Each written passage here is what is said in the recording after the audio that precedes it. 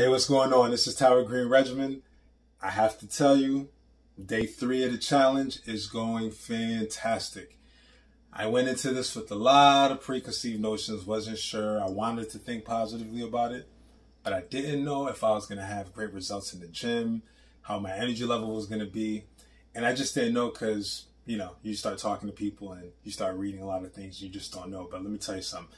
No question, after 3 days, plant-based is definitely the way to go. We have a long way to go, but it's going to go by just like that. So thank you very much. You keep sending these pictures. This is so awesome. I'm so happy about this. So excited.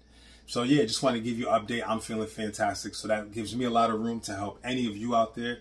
So if you're still struggling with the idea or struggling with certain meal options, you have to go to our Instagram. Right on the highlights, we have so many people who are sending in their meals daily.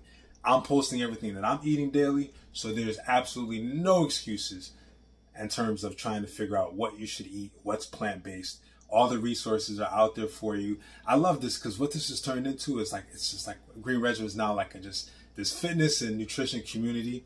We have vegans doing this challenge. They're already vegan, they're already plant-based, but they're doing this challenge just to help other people out. They're doing this challenge to clean up their own diets because we do know just because you're on a vegan diet doesn't mean that it's healthy, because donuts are not healthy. So, but yeah, no, it's just so awesome.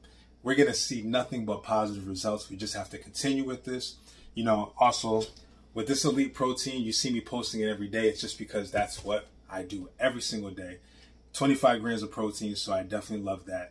When you're looking at your old meals, you don't want to just remove the meat off the plate and then just eat everything else that's on there.